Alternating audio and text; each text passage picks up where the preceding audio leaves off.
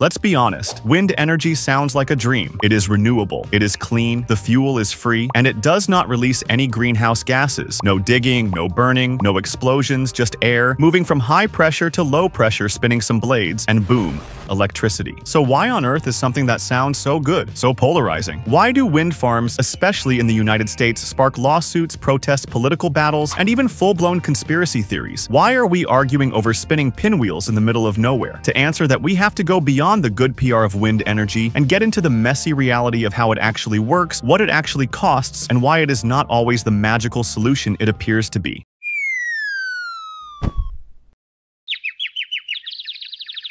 Let's start with what wind energy actually is and why people fell in love with it in the first place. The basic science of wind energy is not rocket science. Wind moves. A turbine blade catches, it spins around, turns a rotor which turns a generator. That generator makes electricity. Done. The faster the wind, the more power you get. That is why turbines are usually built in wide open spaces. Think flat plains, mountain ridges, or offshore in the ocean. Now here's the cool part. One modern wind turbine can power hundreds, even thousands of homes per year, depending on size and location. Multiply that by hundreds of turbines, and you are looking at a power plant that runs 24/7 without burning a single drop of fossil fuel. That is why environmentalists love it. That is why governments started pouring billions into it. And that is why wind energy now makes up about 10% of US electricity and climbing. But here is where the dream gets complicated. Wind energy is not just about having wind. It is about having wind where people need power. And that is the first big challenge. The windiest parts of America are in the middle, the Great Plains parts of the Midwest, stretches of Texas, Wyoming, and Oklahoma. But guess where the biggest demand for electricity is? On the coasts, California, New York, Florida. In other words, we are generating clean power in the middle of nowhere and trying to send it hundreds, sometimes thousands of miles to where it is actually used. That requires huge transmission infrastructure, massive towers, high voltage lines, and often cutting across private land. Not everyone loves that idea. So even when the wind is blowing, the electricity cannot always reach where it is needed. Clean energy does not matter much if you cannot plug into it. Let us talk about the human part. People love the idea of wind energy until a wind farm is proposed near their town, or worse, near their house. Suddenly, the same spinning blades that once symbolized a clean future become ugly industrial machines, noisy eyesores, bird killers, property value destroyers. This is called NIMBYism. Not in my backyard. It does not matter if the wind farm helps fight climate change. If people think it ruins their view or makes their neighborhood less peaceful, they will fight it. And they do, with zoning laws, lawsuits, public campaigns, and sometimes by electing anti-wind politicians. This is one of the biggest reasons wind development often stalls not technical problems but social resistance. This is where it gets ironic. You would think all environmentalists would support wind power, but that is not always the case. Some environmental groups have pushed back against certain wind projects, especially offshore wind farms and projects near protected habitats. Why? Because turbines can disrupt marine ecosystems, harm migrating birds and bats, interfere with whale communication, alter pristine landscapes. So now you have a bizarre sight: conservationists protesting wind farms while climate activists defend them. The clean energy movement is not one big happy family. It is more like a dinner table argument on Thanksgiving where everyone's shouting and no one is passing the potatoes. Here is something most people do not realize: building a wind farm is expensive up front. You have to buy the turbines, millions of dollars each, transport them,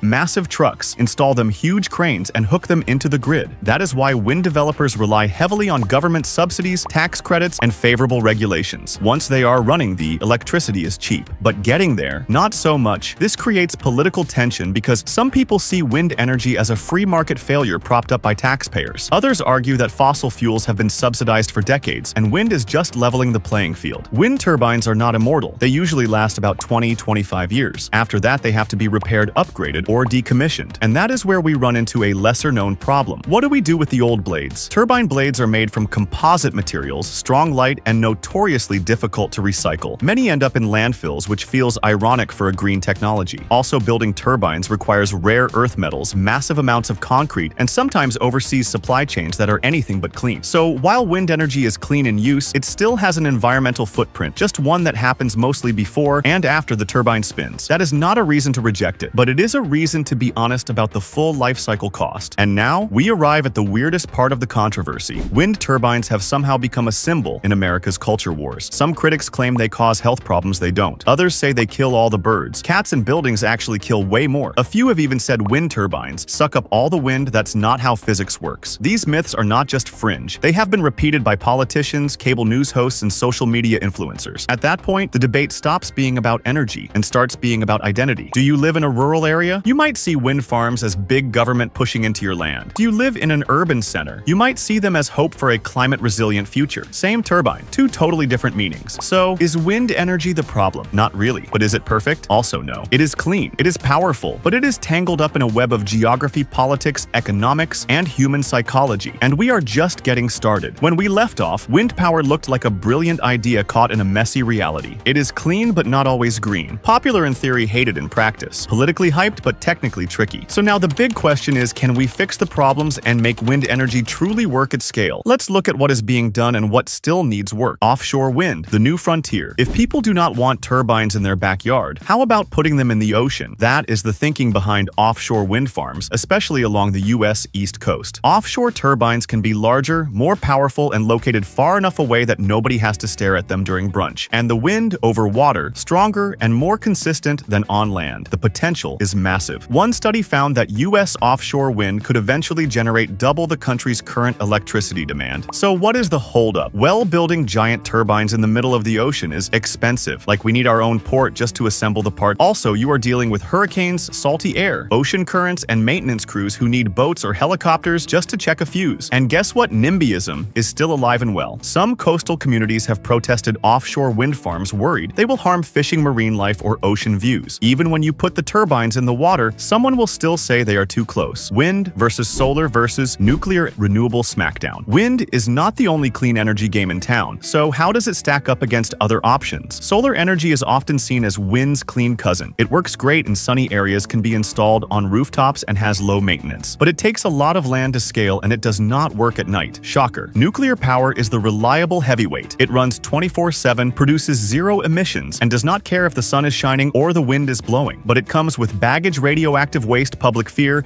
and eye-watering construction costs. Wind sits somewhere in the middle. It is cheaper than nuclear, but more location-sensitive than solar. It is scalable, but requires careful grid planning. It is cleaner than gas, but harder to store. In other words, wind is not perfect, but it is essential, especially when combined with other renewables. No single technology can power the future alone. We are going to need a team. One of wind energy's biggest problems is not the wind itself, it is the timing. What happens when the wind is not blowing, but people still want to binge-watch streaming shows, cook dinner, and charge their cars? Enter energy storage. Big batteries, giant flywheels, compressed air, even pumping water uphill. These systems store excess power when supply is high and release it when demand spikes or the wind dies down. Right now, energy storage is still expensive and limited, but it is improving fast. Think of it this way: if wind turbines are the lungs of clean energy, storage is the heart keeping the flow going even when conditions change. Wind energy does not exist in a vacuum. It needs a grid that can handle its quirks. Traditional power grids were designed for predictable generation: coal plants, gas plants, nuclear stations. You turn them on, they stay on. Wind, not so much. It ramps up and down based on nature. So we need smart grids, digital systems that monitor energy use in real-time, balance supply and demand, and redirect power where it is needed most. In short, the solution is not just more wind, it is more intelligence everywhere. Remember those old turbine blades we said were hard to recycle? Well, the industry got the memo. Some companies are now creating recyclable blade materials, while others are finding ways to grind up old blades and turn them into cement filler or construction panels. Is it perfect? No. Is it progress? Definitely. Even wind's ugliest problems are getting less ugly with time and innovation. Wind energy is not a miracle. It is not a scam. It is not a magic wand or a menace. It is a tool, and like any tool, it is only as good as how we use it. We need to build smarter, listen better, and think bigger. Not just about turbines, but about the systems and people around them, because the wind is blowing. The real question is, are we brave enough, smart enough, and united enough to catch it?